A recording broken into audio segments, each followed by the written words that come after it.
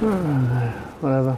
Okay, so I'm just going to go through and we're going to talk about some things that have been happening in the JavaScript community over the last however long. Last month.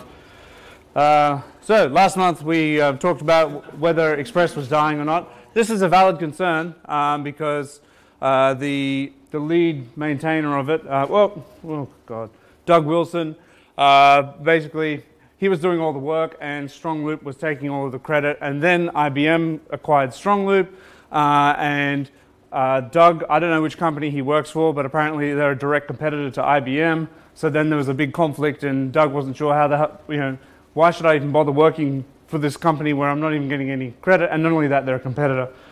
But there's been a good resolution to this. Express is now in an incubation project of the Node Foundation. So this is sort of a new thing that's come out of the new open governance model, which has been established for the Node project. And hang on. Oh God, go away. Responsibilities. Okay. So now it's been moved to a sort of an open model which is sort of similar to the way that the Node project itself is going to be governed. So there's going to be a working group, a technical committee, all this kind of stuff, which is supposed to help move the Express project forward. It includes Express, the website, and all of the packages which Express uses, because Express nowadays it's really just sort of like a glue. It doesn't really do much. It just gives you that request response next pattern. So that's cool. But what does this really mean? It just means that Express gets to live. Doug Wilson, who's doing like really great work, he can continue to work on the project. He supports this move. So and also a lot of the other contributors. It's a very constructive thread. If there's it's a very long GitHub issue. If you care to read it, go check it out. Interesting. But Express is now as part of the Node Foundation, so that's really cool. Last month we also had a remote memory disclosure via the buffer module, which is built into Node. So buffer has an unsafe API where if you accidentally pass in a number to the buffer constructor, you can get back uninitialized memory, which could contain things like passwords or keys or other things which shouldn't be revealed to anyone. And so this was a problem, and Feroz identified this, and he's released a package called Safe Buffer. So if you're concerned about accidentally leaking memory, uninitialized memory to your clients, all you have to do is drop in the Safe Buffer module. It's works exactly like the buffer module, but it adds a couple of additional methods. And the one that you're interested in there is the buffer.alloc method, which gives you zeroed memory, which will be safe to use, won't expose anything that it's not supposed to. What are the trade-offs? Well, there'll be a small trade-off because it needs to zero the memory, small like performance overhead, but minimal. And you have to have an extra dependency. I guess that's the trade-off. So another exciting development which that happened last month was Microsoft submitted a pull request to Node Core to add the JavaScript runtime that lives in the new Microsoft Edge browser to get that to live alongside the V8 implementation in Node. So basically you would be running Node instead of on top of V8, you run it on Chakra Core, which is pretty cool. There was a very, very lengthy discussion and lots of emotions, and the issue was closed, which may not be surprising, but it was actually closed in a good way. It's been converted in, the resolution is that they've added a new repo under the Node.js account called Node Chakra Core, and it's basically a fork of Node that runs on Chakra Core, and it's under the Node.js account. So it's like an official fork. And the reasoning behind doing this, as opposed to maintaining the fork to maintain the other engine inside the node account, the node thing was they want to allow experimentation, but they don't want to put any additional burden on the current maintainers, which are already they already have enough things to worry about, like we'll see in a moment. And so how this will work is every week they'll merge with the node core and update their version. And so if it also the node issues queue is already full of stuff, so I guess that's a nice thing as well, because anything to do with the chakra core stuff can go into the chakra core fork issues. So that's nice. Good resolution. Support that. On to this month's news. The NPM, so Isaac released a blog post recently saying that he was intending on moving the Node command line client into a foundation. Didn't necessarily say that he was going to move it into Node.js foundation, but he wants to move it into a foundation. And I'm not sure what's prompted this, but there has been a lot of alternative Node clients popping up, and there's been a few issues coming around about people complaining about the fact that all of us are we're relying on a single company to make NPM happen. So people are concerned about this, and so moving into a foundation, that's a really good thing. Good for the community, good for the client. It'll be overall good. We've now got ES 2016. It's been announced. You may have been quite excited when you saw the ES 2015 get released. It has all these many features, amazing number of features. So you might be surprised at the next slide. And not only that, here I'll zoom in a bit.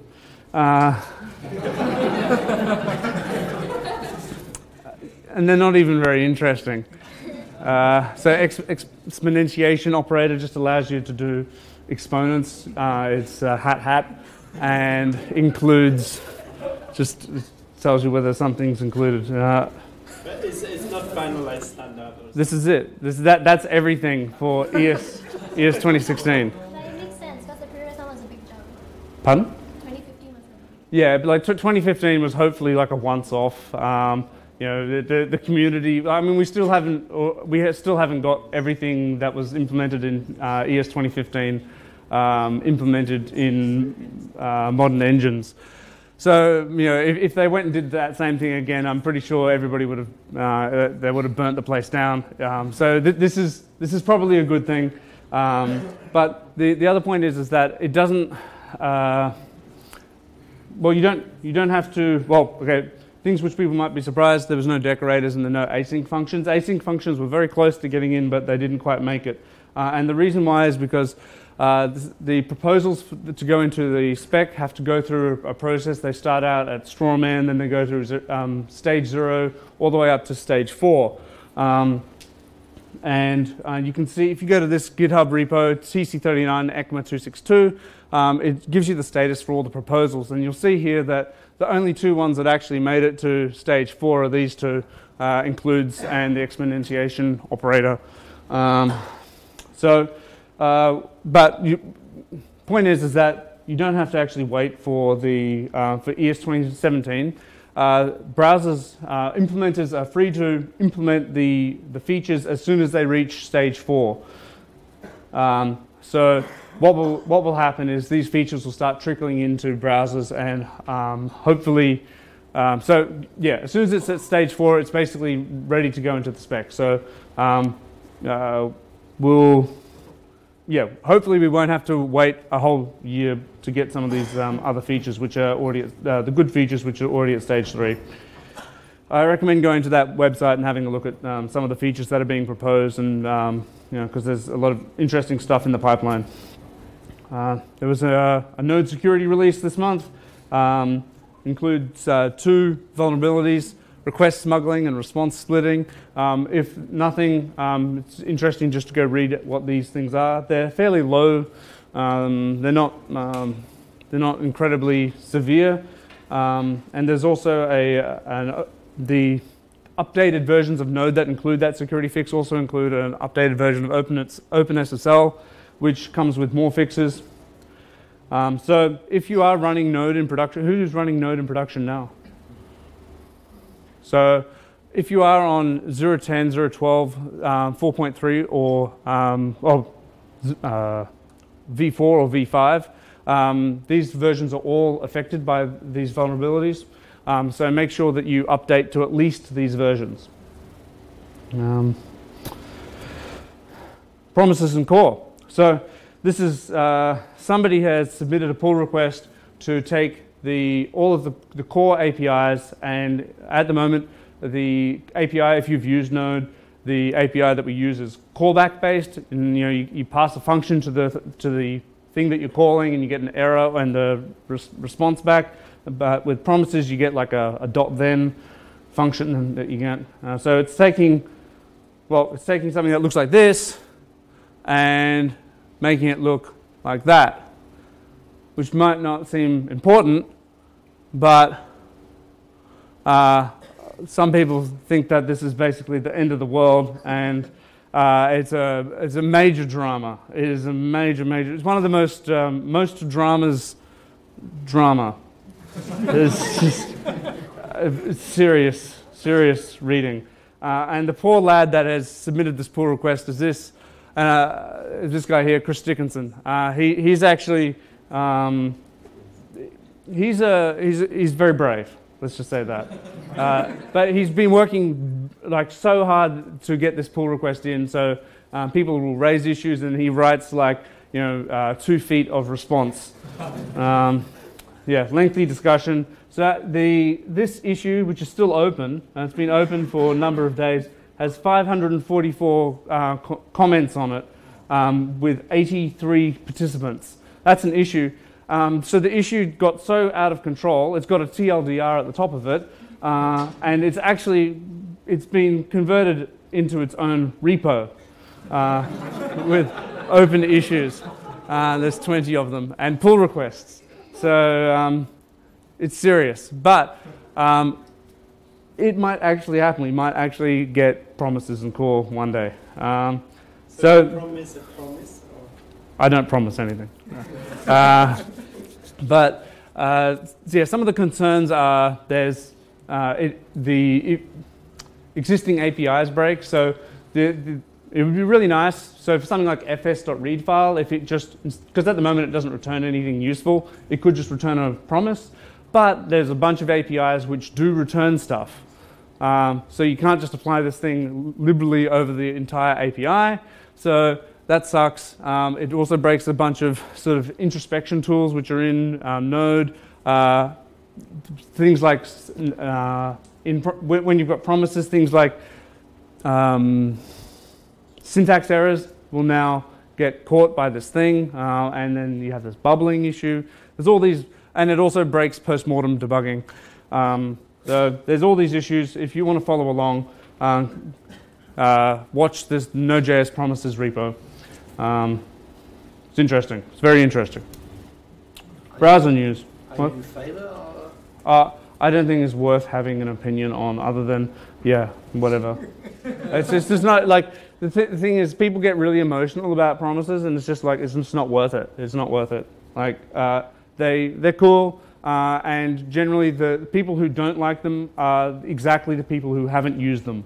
Like if you haven't invested, let's say if you haven't, I sort of feel like you don't have a valid opinion about something until you've used it with an open mind in production.